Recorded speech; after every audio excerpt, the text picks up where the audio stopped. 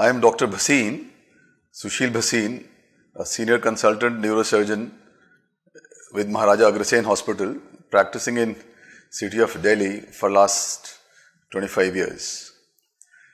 Today, I will talk about the management of cholesterol and how cholesterol helps our body repair the tissues.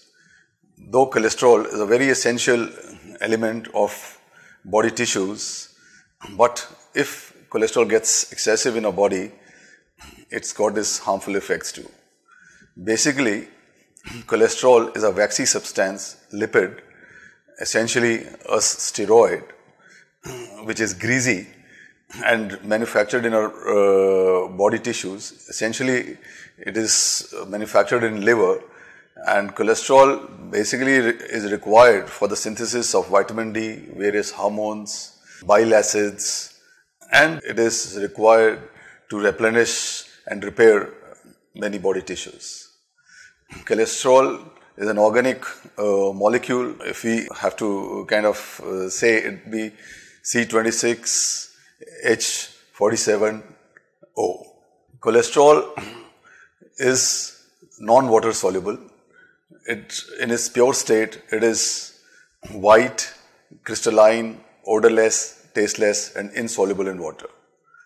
And since cholesterol traverses the plasma, the blood cells, everything, so it has to be bound in with certain kind of substance, which is a lipoprotein, which binds with it and helps it to circulate all over the body. Cholesterol is very essential for all animal membranes too, because all the membranes are form of phospholipids, and cholesterol is an integral part of that. And since lipoproteins are very essential to make the cholesterol, the fatty acids, the fat cells circulate in a body, so lipoproteins are also of many kinds. They are low density lipoproteins, which is supposed to be a bad cholesterol, as people say in a colloquial term, and there is a high density lipoprotein, which people call it's a healthy cholesterol. So lipoproteins, that LDLs, are basically required for the circulation of fat cells, and it helps fat reach each and every cell, the tissues of the human body. If it gets excessive, it starts adhering to the blood vessels. When it adheres to the blood vessels, a coagulum is formed, and the blood vessels start getting thickened. And when blood vessels get thickened, there is kind of the lumen gets stenosed, and heart has to pump with pressure across those blood vessels, and then the heart pressure increases, so people tend to get hypertension. And at times in that coagulum, they even get calcified, so blood vessels get really thickened, the plaque gets calcified, and then the arteries get stenosed. Basically, the coronary arteries and the vessels in the brain, they get atherosclerosed. So a high cholesterol with a high LDL, which is supposed to be called a bad cholesterol, can cause myocardial infarctions, stroke, and peripheral arterial diseases and vascular diseases.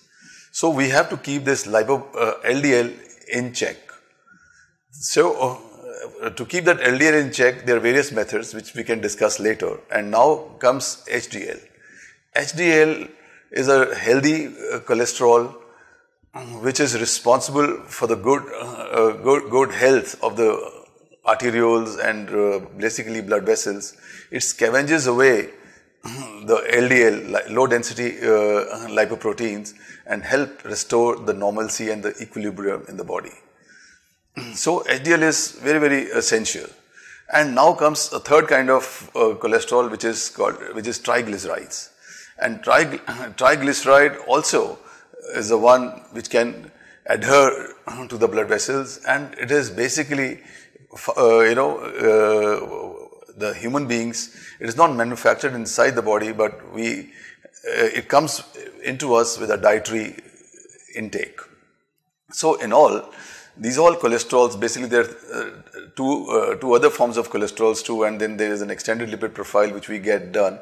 But these basically, to understand for a layman, are the three essential cholesterols which are bound to proteins, lipoproteins. It is LDL, which is supposed to be bad cholesterol, HDL, which is supposed to be a healthy cholesterol, and then it is triglycerides. So now, what is cholesterol? Cholesterol doesn't cause any symptoms in our human body.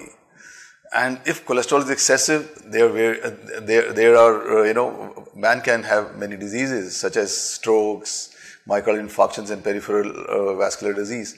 So what do we do now? How do we measure the cholesterol? So it is measured through blood. So what essentially we get done is, the blood is taken and a lipid profile is done, which can tell us the fractions of the cholesterol of our body. The LDL, the HDL, the triglycerides, which are important, and here I will discuss just these. The cholesterol in our body is measured in milligrams per deciliter. The total cholesterol should be around 200 milligram deciliter, and these sub-fractions, LDL, it should be lesser than 100, HDL should be higher than 60 milligram per deciliter, and triglycerides generally less than 150.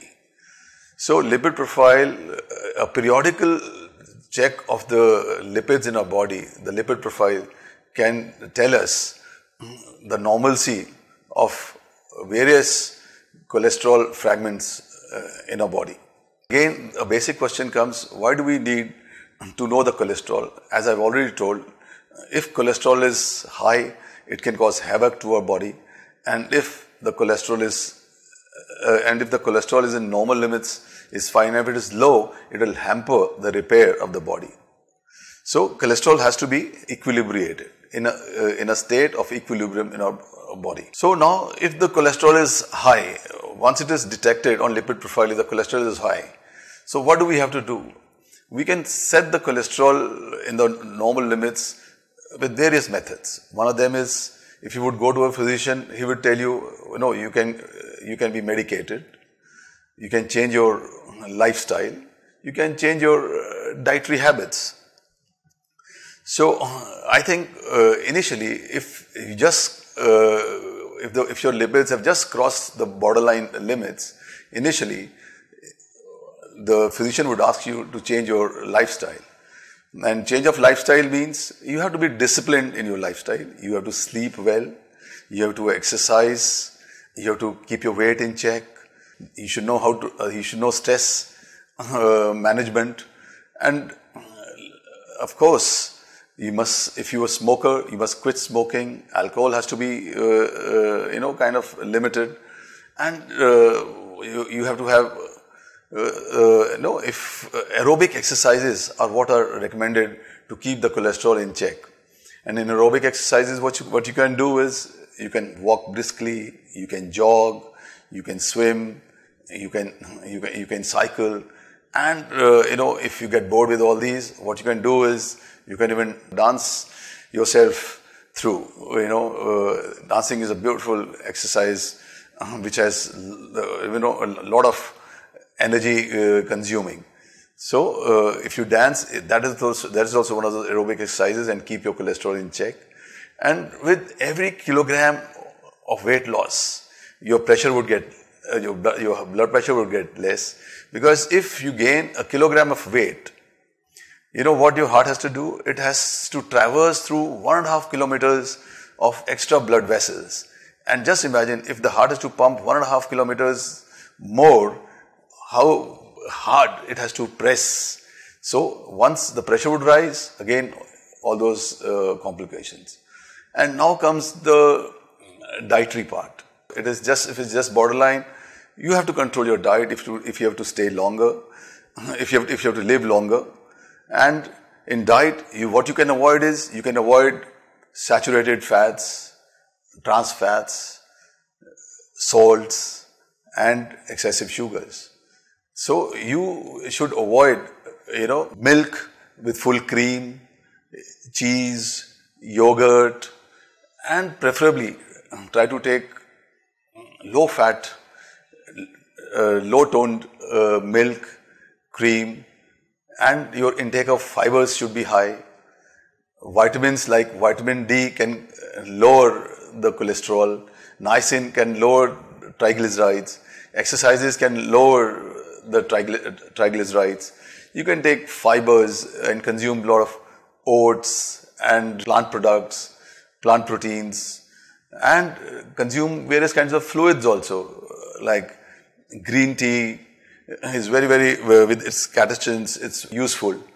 And juices of berry, tomato juice, and milk from the plant products like coconut milk, and unsaturated fats from vegetable oils, etc. are very helpful. So I've talked about all those lifestyle changing habits which you can inculcate to have your cholesterol in check. And if I summarize, you have to exercise properly, and all those aerobic exercises have to be done. You have to quit smoking, quit alcohol, sleep well. 7 hours of sleep is essential, because if you would sleep, only then would your body recover. And basically, you have to take care of your body, and the stress should be the minimal. If your stress is high, the cholesterol would rise, and with your gain in weight, you would lose everything. So probably you have to check your weight, because once the weight is checked, the cholesterol redistribution would be better in your body. And now comes the medicine angle, medicinal part of it, the medications. And another thing which I wanted to tell you was, if your cholesterol is on the borderline, and if you kind of inculcate all your healthy lifestyles, you can bring down your cholesterol in 3 to 6 months. It takes that long, but since it is borderline, it is not going to harm you either. And now, if your cholesterol levels are high, and you have to get them down immediately, so then these you have to go to a doctor, and then these medicines are required. And the medicines are of various kinds.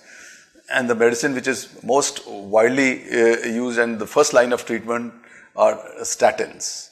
Statins would bring down LDL remarkably within the control limits and in very short period of time. And other things which you can do is, if your triglycerides are high, you can use fibric acids. They can, they do not work that much on LDL, but they'll bring down the triglyceride levels. And then there is even nicotinic acid. Even nicotinic acid, what they do is, they bring down the LDL, and the HDL levels are maintained. And then there are certain bile salts also, which can bring down the LDL to a considerable extent. And we even have now certain other drugs which help prevent absorption of cholesterol. So those cholesterol would not be absorbed from the gut, and then the level of the LDLs and other things would remarkably alter in the bloodstream. So these are the medical treatment. They have to be taken very regularly, but in sync with the doctor's advice. You just cannot start any cholesterol treatment by yourself. So if you keep your, this is nutshell about management of cholesterol. And if you keep your cholesterol in check, if you keep cholesterol within limits, you can live healthy, and you can avoid strokes, peripheral vascular disease, heart attacks, and live life king size. So this is from Dr. Bhasin. To you all, have a great day. Manage your cholesterol, manage your body, manage your heart, and manage your brain. A healthy body has a healthy brain, and you live healthily. That's it.